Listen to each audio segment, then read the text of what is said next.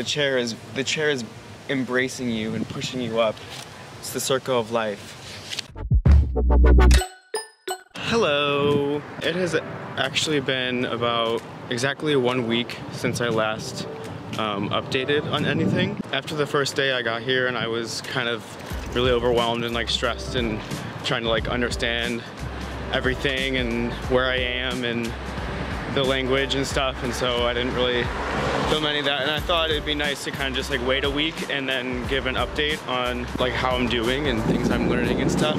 So honestly, like after a week and like getting into the swing of things, I've been really able to appreciate like how incredibly amazing this city is. It's honestly like kind of living in like a fairy tale type of town. Like it just reminds me of like a Disney movie, just like all the architecture and just how people act, and it's just like, it's honestly like breathtaking. Everywhere I go is just so beautiful. And so I started my studios because I'm doing furniture design here. I started my studios the day after I got here, so we were like full swing. As soon as you got here, got right into like lectures and understanding the curriculum and just like understanding like what we're going to be doing this summer.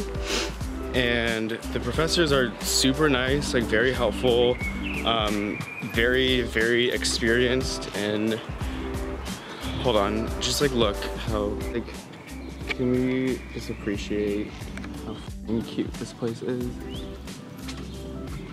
I'm not really sure like where I am right now, but oh, I'm gonna go in there. I don't really know what's in there, but we're gonna go. Oh my god, wait, this is like so pretty.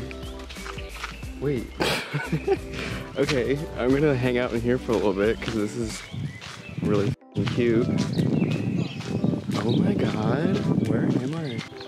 Just like shit like this, just everywhere I'm walking.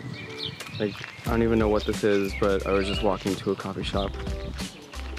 And this is part of my walk.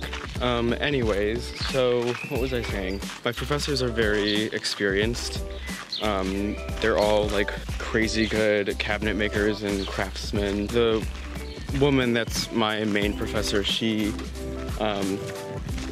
was like a lead designer for IKEA here at the headquarters for like 20 years. And she's like designed so many things that I see in IKEA like all the time, which is like just so funny.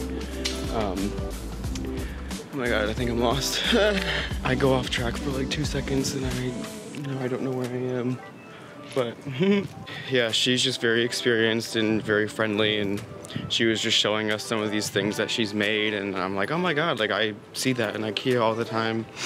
There's like the swing that like a lot of people I see in like a lot of apartments and stuff. But yeah, they're just very friendly and they know a lot of shit. They're pretty intimidating. Hold on, like I just can't stop with all of them. I was having a hard time like understanding which supermarket was like a Whole Foods and which supermarket was like an Aldi, because I'm like, your boy's trying to save some money, but I learned that very quickly, and then just having to like convert everything and like trying to like read the ingredients. I'm pretty like adamant about like reading like labels and understanding what I'm putting in my body, so I'm just kind of risking it all and just hoping that I don't die from disease from like the Danish food that I'm eating because I can't read the labels. So yeah, I think that's basically it. I am hopefully going to be getting to this coffee shop. It looked really cool. It's like on a roof, so I'm going to do some sketches there. We have a critique in a couple days, or tomorrow. Oh my god. We have a critique tomorrow of like a few concepts for the chair that we want to do, so I'm just going to do some of that and get a coffee and hopefully get those. Oh my god! Look at that like big swing thingy. Oh my god, I want to ride that. Should I just ditch the sketches I have to do and just go and ride that giant ass swing? So I'm going to go to this coffee shop and try to work on these sketches and hopefully not be up too late getting these finished so I can present them tomorrow. And I will see you after. Here is the So nice. Just doing a little bit of sketch work, just getting some ideas on the paper, some quick little drawings, my coffee, and yeah, I will see you later. Hello. Okay, so it has been 2 days, and when I was last filming, I went to the coffee shop and I did some sketching because I had a concept review the next day. Oh, I also got a haircut. It was a struggle. The guy was really nice and didn't really speak a lot of English, and I was just like, I just want like a fade. I didn't really like specify anything. I really never do when I get haircuts. I was just like, just a fade is fine. And it's like literally like skin.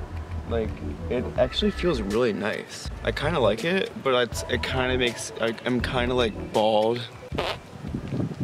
But anyways, if you saw my last video, I explained that I am studying furniture design in Copenhagen.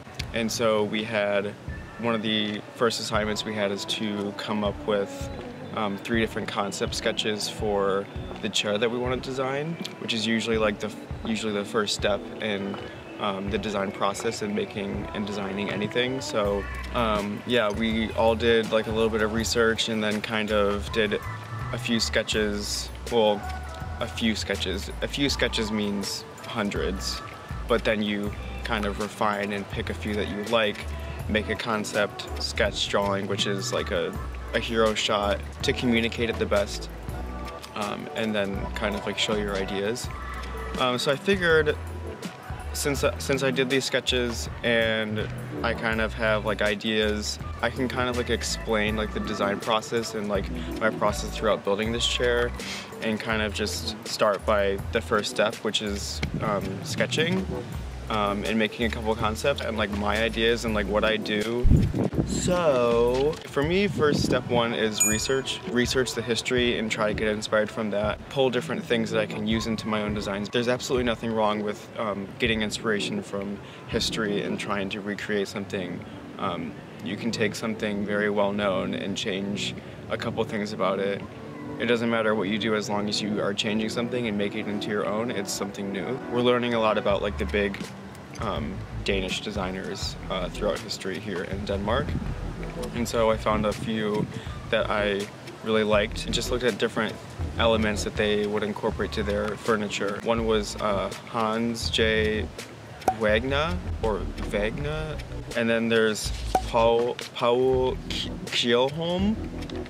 It's another one that I am inspired by because he was actually inspired by Mies van der Rohe, who is my favorite architect and designer. And so what I started with is I always start with thumbnails, which is just tiny little drawings where you just kind of sketch the profile view, the side view, and just different forms that I like, and just going crazy with weird ideas. At this point, you have no idea if these will actually work. It's just more to get some ideas down and try to pinpoint different elements that you could later incorporate into a concept that you chose.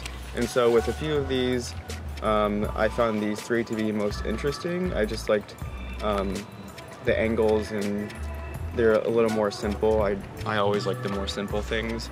Here is just a couple very quick and simple sketches on how I was trying to understand how to draw a chair in perspective, because I don't really draw a lot of chairs. I've designed some furniture, but as you can see, just like very sketchy, like perspective is very off, just trying to understand it. But I'm very interested in more of like a lounge chair.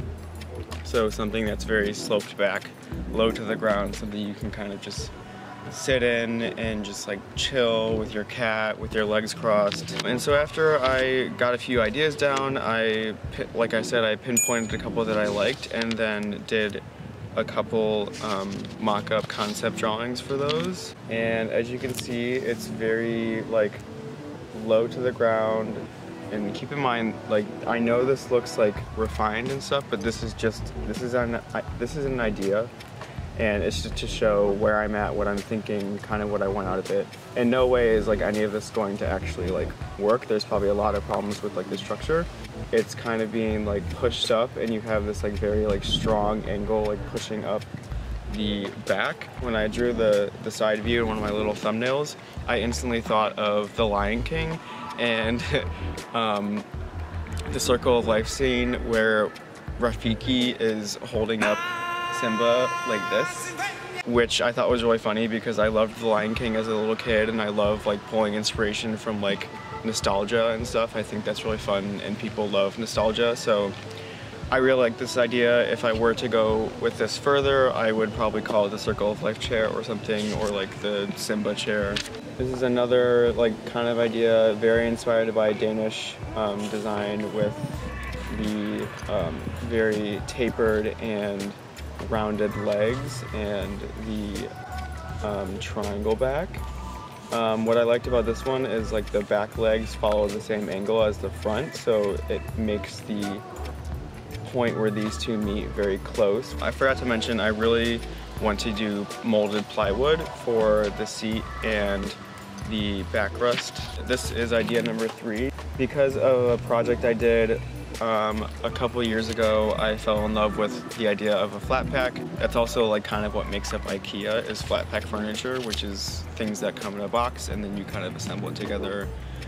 Very easy, supposed to be easy and quick. But my professor, who worked at the IKEA headquarters in Sweden, loved this idea. This is the same idea where this is one piece and then this is one piece, and then there's kind of like a notch cut out, and it kind of just is just a few different pieces and then put together, and then again with the molded plywood back and seat. And because it's kind of like very two-dimensional with these pieces, I wanted to mimic that with the seat in the back by kind of making the whole thing look like it could be folded up. After doing a lot of ideation and iteration and sketching and learning, and those are the 3 ideas, and I decided to go with this route.